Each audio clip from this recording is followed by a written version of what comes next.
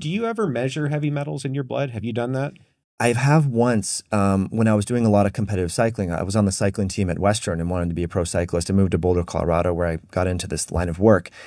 And I started to feel really off. And we would train around rush hour. And I found that I had a lot of cadmium and arsenic. And this was a urine exposure. So you take DMPS to kind of move things around, or DMPS or DMSA, I believe, to kind of stir the pot a little bit, and then you do a 24-hour urine collection and then send a sample of that to a lab.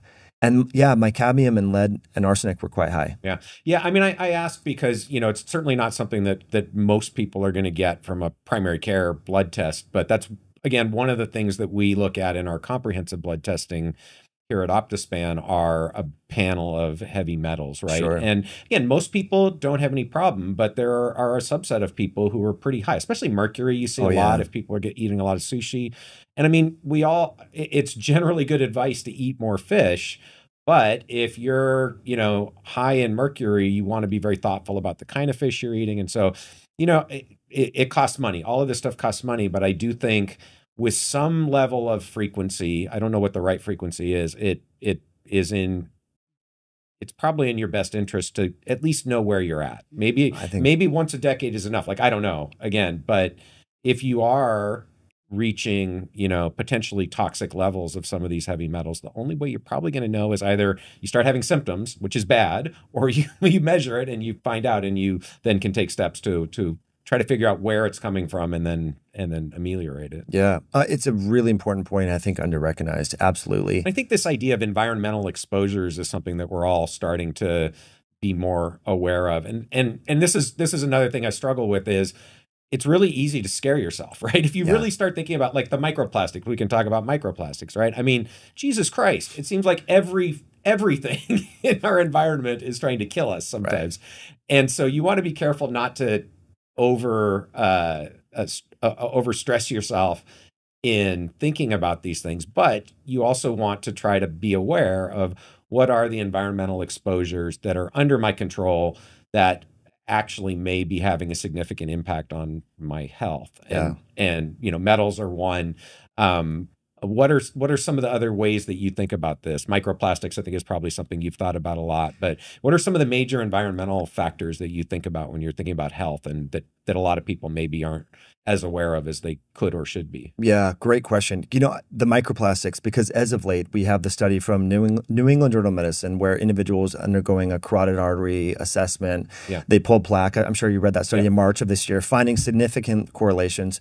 There was a 4.5-fold increased odds ratio of having a cerebral vascular or a stroke or some complication in the brain, and that correlated with higher levels of microplastic in the carotid artery plaque. So that was a huge study. One just came out, I think, on the 14th of August, finding, and these were individuals in China who presented at the hospital with acute coronary syndrome, so symptoms of a heart attack, and they wanted to look at microplastic exposure in their blood, and they used mass spec to look at 5 or 6 of the common polyethylene and all these different microplastics, and they had a control group that was not experiencing chest significant correlations with severity of the acute coronary syndrome and or heart attack or stroke-like symptoms and microplastic levels in the blood. There was another recent study, I think it was June of this year, that found that individuals going in to get a penile prosthesis for severe erectile dysfunction. Well, since they were doing the prosthesis, this was a small study, it was 8 or 12 subjects. They were in there anyway. They sampled some of the penile tissue. The severity of erectile dysfunction correlated with the degree of microplastic contamination in the penile tissue.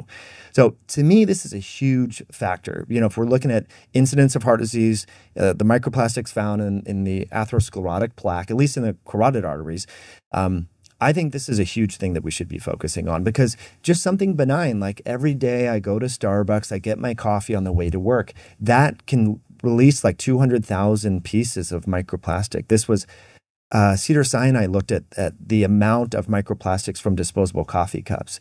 It's quite significant. So just making these small shifts, like I saw you this morning with a ceramic mug, you know, bringing that. I have one with me, you know, not drinking out of plastic bottles. Right. I was going to say, sometimes it's obvious, right? The plastic bottles, everybody gets it. You wouldn't necessarily think a coffee cup that you're going to get at the coffee shop is going to have microplastics in it, right? Right, but most of if you look at the coffee cup, they have a thin polyethylene lining there to prevent it from penetrating. And same even at Whole Foods, and the former CEO of Whole Foods, before Amazon acquired them, knew about this.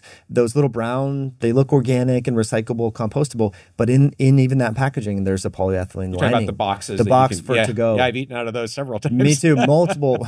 So that's the thing, we're all exposed to this. Yeah. You know, and I mean, I think that's important, like, because I think you're right. People need to be aware of this, but you don't have to freak out about it. Like, again, it's this sort of, cumulative exposure over years or decades that probably starts to lead to increased risk for some of these things. And so, yes, we've all been exposed, some of us more than others. But the important point is to recognize if you are being exposed on a routine basis in your daily life, what steps can you take to reduce those exposures? Exactly.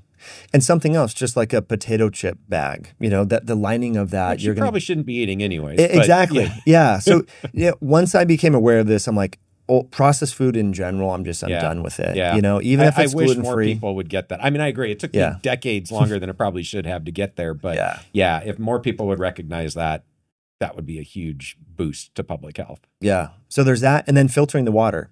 Municipal water, not only does it have fluoride and chlorine and things like that, but depending upon where you live, parts of the Midwest are actually the worst. So I used to work in Chicago, and I remember looking at this report that came out that found a lot of arsenic from the farming. There's a lot of corn and soy and stuff grown in the Midwest, ends up in the water supply, as well as atrazine. And atrazine can cause transgenerational epigenetic issues and all these problems, and you've probably seen the pictures of frogs that are gender dysphoric and stuff. Atrazine, among other things, can cause some of that. So I think your water needs to be filtered, as the best as you can. If it's a Brita, if that's all you can afford, fine. That's better than nothing. Not drinking out of plastic and trying to minimize, part of, I think, processed food, the health effects or ramifications from consuming processed food is linked to the packaging itself. I agree. I think the only thing I would maybe add to that is, again, to sort of reinforce that it takes a lot of exposure probably to lead to significant problems. So like if you're on a hike or you're somewhere where the only access you have is to bottled water, like don't freak out. Having bottled water once in a while is not going to significantly increase your risk for heart disease or dementia or whatever. But to the extent you can create new habits where you avoid as much of this stuff as possible, you should probably try to do that. Excellent point. Yeah. Okay. So that's great. I guess the other thought I have about microplastics, and I'm not a microplastic denier at all, but I do, given my scientific background, I do sort of wonder if I think it's going to be a while before we actually know what the real risk profile looks like, because I do wonder, of these high profile studies that get a lot of attention, how many studies tried to do the same thing and didn't see a correlation. Like, you just don't know because there's a publication bias. The other question I've got, maybe you know the answer to this, I haven't researched it yet, is are there yet clinical tests that we can use to actually measure the microplastic levels in our bodies at the either way, whether it's urine or blood? Do those exist? Are they available? Not to my knowledge. I'm sure there is one out there, but I haven't personally done this. It would be really useful, obviously, to have that. Yeah. That'd be amazing. I'm sure someone's working on it. Yeah. Okay, cool. So TBD, but that's probably something that we should also start measuring when we have the capacity.